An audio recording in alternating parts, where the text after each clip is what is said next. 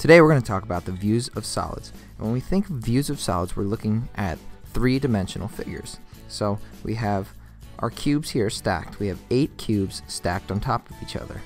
Okay, we have 1, 2, and there's one back here that you can't see. So that's 3, 4, 5, 6, 7, 8.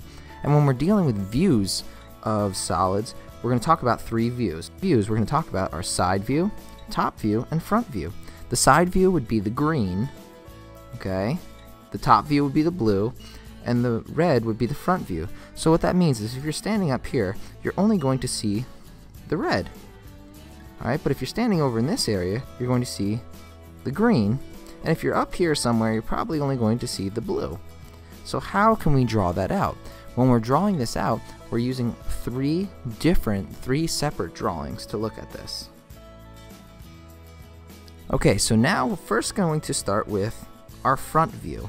So just imagine that we're standing in front, but we can only see the red. So first, we're going to put our 1 out here to represent this one. And if we're looking at it just at the red, we see that we would think that we would see 3 red stacked on top of each other. So that's what I'm going to do. 1, 2, 3. Okay? So we have our 3 red that's stacked on top of each other. Now, how many over should we go? Correct, we should go over 3 spots. 3 more, I should say. Okay. Right there, that would be our front view. If we look at it, we see 1, 2, 3, 4 over, 1, 2, 3, 4 over, and 1, 2, 3 up. So again, that is our front view. Now, let's look at our side view. Remember, our side view is in green. So, let's look at the green. Let's imagine that we're standing off to the side and we want to see the green. So we're standing over here. So, what we're going to see is we're going to see 3 stacked up.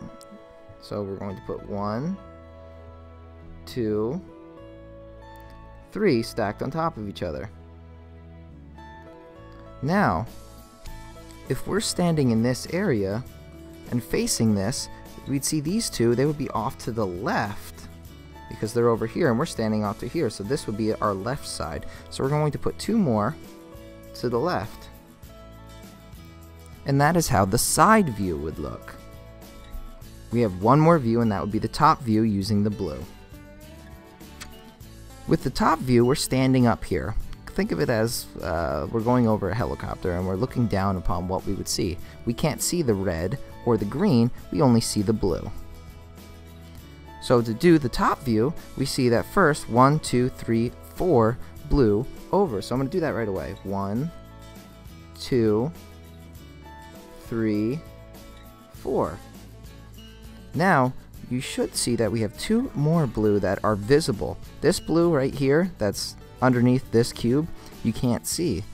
So we're going to put 2 more below for our top view.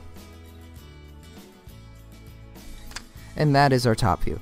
So now you can see that we have 3 separate views. We have the front view in red, the green is the side view, and then the blue, our final, is the top view here. When doing these, it's very important that you make sure you do all 3.